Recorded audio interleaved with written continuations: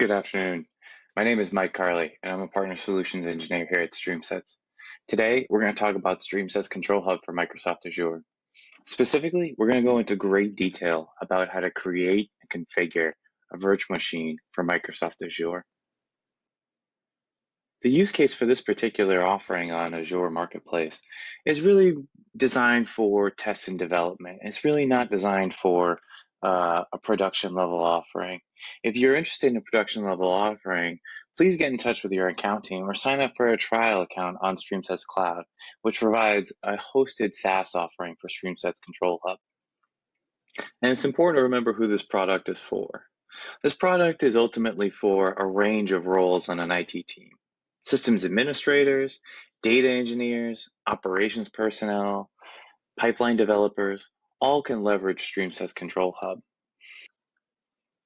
With that being said, let's go ahead and start the setup process. StreamSets provides a variety of plans and pricing, in addition to the blogs and tutorials and other documentation that you might need to build out your data operations platform. Let's go ahead and set up our control instance. I'll go over here and click on Get It Now. I'll hit Continue. Here, we'll start with a preset configuration. StreamSets again provides you the ability to set between dev, general, and production or mission critical setups. So what we're going to do here is I'm going to go ahead and use the general purpose D series line of compute shapes. I'll go ahead and create the VM. I'll go ahead and provide some very basic configuration information like my resource group.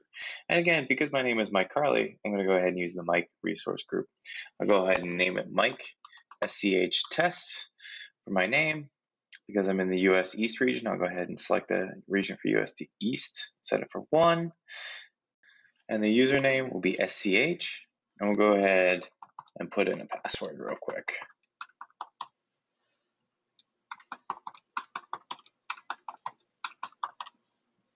Again, all pretty standard configuration options. And again, you have more options to go ahead and configure the disks, the networking, and a whole host of other factors. You'll run the final validations. Now that the final validations have passed, we'll go ahead and create the virtual machine.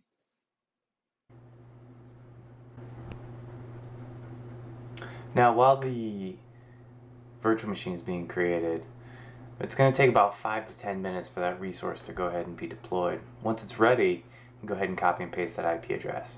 So what we'll do is we'll copy and paste the public IP address here.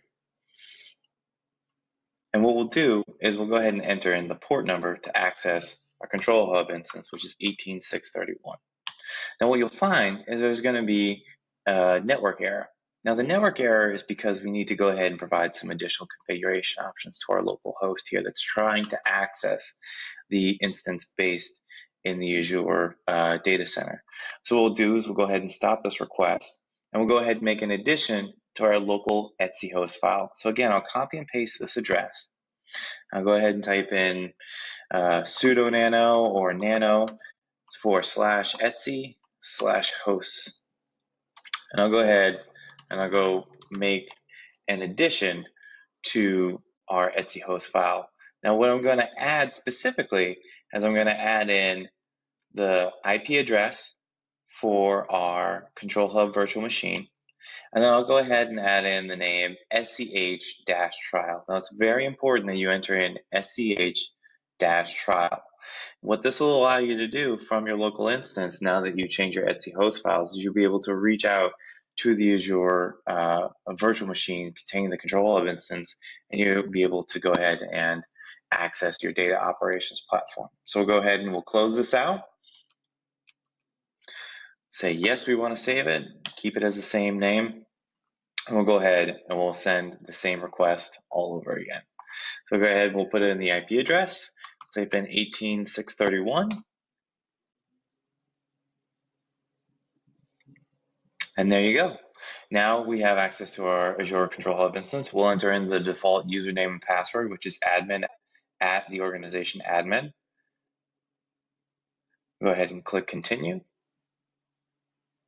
And then we'll go ahead and enter in the password for admin at admin, which is actually going to be the same thing, which is going to be admin at admin again. So go ahead and copy and paste that, and then we'll click sign in. And there we go. We're now logged into our Control Hub instance running in a Microsoft Azure data center. So this particular Control Hub instance comes configured with some additional pipelines, some additional organizations. And what we recommend is that you go ahead and read some of our tutorials, some of our blogs, some of our documentation that I mentioned earlier. So that way you can go ahead and take advantage of all the various configuration options that your organization might find value in. Now that we've covered how to create and configure the virtual machine, let's go into some of the best practices of how to finish the Control Hub deployment and prepare it for organizational level use. Here, because I logged in as admin at admin, what I'm going to do as part of the best practices is actually create another admin user. So what I'll do is I'll go here to administration, I'll go to users, and I'll actually create another user. So I'll create Mike at admin. I'll go ahead and put in this, do Mike at StreamSets.com. And what I'm really doing here as part of the backup, the best practices here, is I'm actually creating a backup admin user. So that way, in case anything goes wrong with the root admin that's provided during the course of the install process, I have a backup user that I can go ahead and access to. So what I'll do is I'll go ahead and hit save.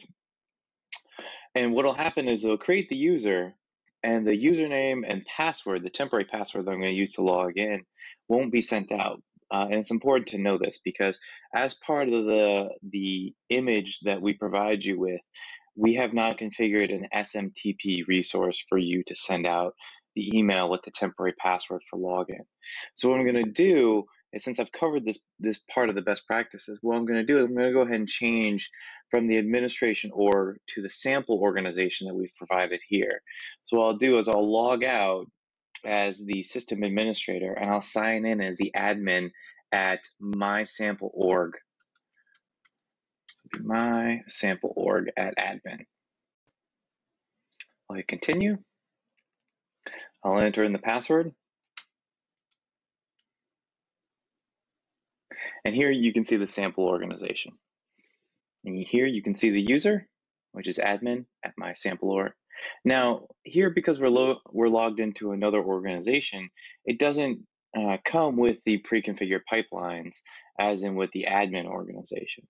So what I'll do is I'll show you briefly how to create a sample pipeline. So here we'll enter in the pipeline name, put in SCH test pipeline, put in a description, let's call it version 1. And here you can see you can designate the pipeline type. So here we'll use a standard data collector based pipeline, but you can also create a data collector edge pipeline for any IoT use cases, or create a microservices pipeline.